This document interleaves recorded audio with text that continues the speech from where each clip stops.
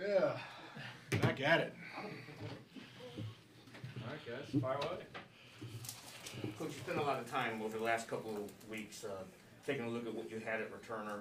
Do you anticipate doing the same thing for the preseason finale? Yeah, pretty much the same thing. The good thing is that we have a lot of guys to choose from, and we can really get a good look at guys, and we've been getting a lot of returns, so it's been good for us. DeMarcus Robinson as a punt returner, what are your thoughts on him? He drives me nuts a little bit. He really does, to be honest. He knows it. I like to see him catch it and keep the ball tight to his body. And, he doesn't do that. Like to see him get north and south. He doesn't do that. So those are things that we talked about all the time. He's a great make-you-miss guy. There's probably nobody better, but he's got to learn to get up the field. He's a good catcher. So in an emergency situation, you could use him, as a guy that can get you through a game. But as an every down guy, he's got a ways to go. Same ballpark is kind of the same question, at least, with Mike Hughes. Yeah, Mike is very, very good catcher. He's talented returner. He gets up the field north and south. He looks for that north and south right away, whereas he could probably press the edges a little bit more. He's talented, and we like what we see in him going forward.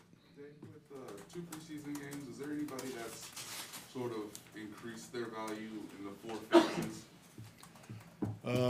I think Jody Fortson has. Jody's setting himself up well. Not really, no surprises, but I was just happy to see Jody, as hard as he worked in the offseason to be able to show it on the field, as a hold-up guy and, and blocker and cover guy, physical. It's good to see. Definitely, Coach. Players that are trying to make the team, obviously special teams is probably going to be the way to go. Is there anyone that you could possibly tell us that's on the borderline that needs to have a good showing on Friday? I think everybody needs to have a good showing. There's guys that you might think are easy ins right now. They're still fighting. It's not over. And that's the thing that I tell them. I say that the decision's not made until this last game is done. We get down to 53, so. They got to keep fighting, everybody.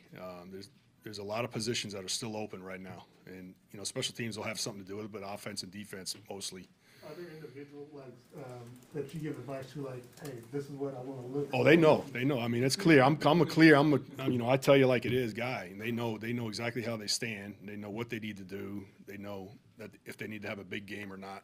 There's no gray area with me, and I think it's good for the guys to know. What have you seen from Jerick McKinnon, and what does it say about the willingness to do it, even as what is a 7-year? He's.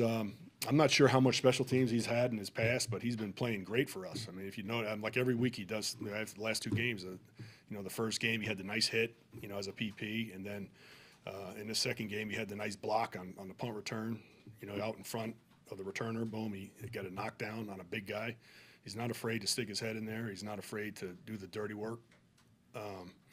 Which is good to see with a veteran guy. You never know how he's going to react, and he's really taken the role, and accepted it, and he's doing everything he can.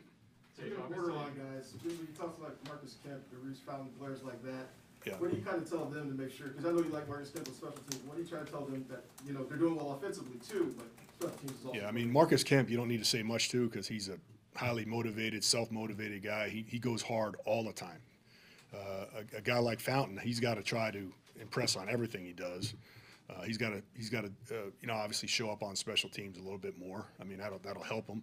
But he's done such a good job on offense. I'm not saying it's a shoot. Like he's one of those guys that's battling. He's a bubble guy, and that's those guys they're fighting for a spot.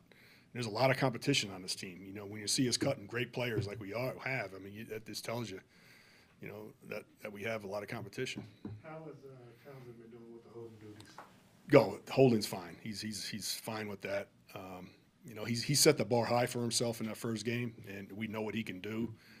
So if the next game, if he doesn't hit 5-0 hang times, it's like he had a bad game. But the punts that he hit, we only had 2 in that last game. He hit 2 fair catches, which is was only like a 38 or 39 yard net, which is what you're looking for. But you know, he's got the ability, you know, to be even better, and we know that now. So we expect that out of him.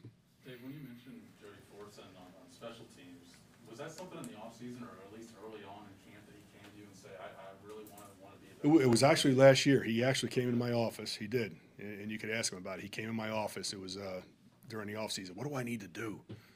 You know, and we just laid it out on for him, and he's, you know, that's why I'm so excited about him, because he's done it.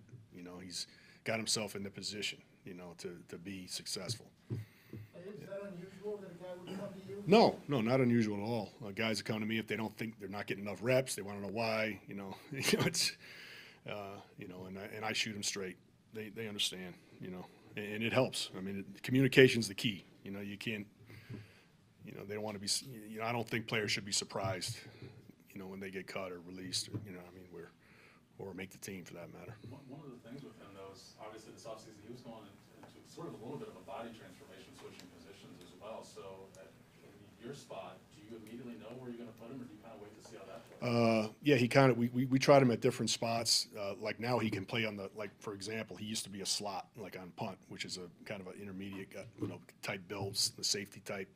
He's gotten so big now, I could play him at guard and tackle on punt team, you know, and he can hold up in there against bigger guys. So, and that's a perfect example of how it changed for him. Along those same lines, coaches, he had told me previously during camp he had worked out with Delaney Walker to improve his blocking. How much of that are you seeing when you mentioned he can play interior and block?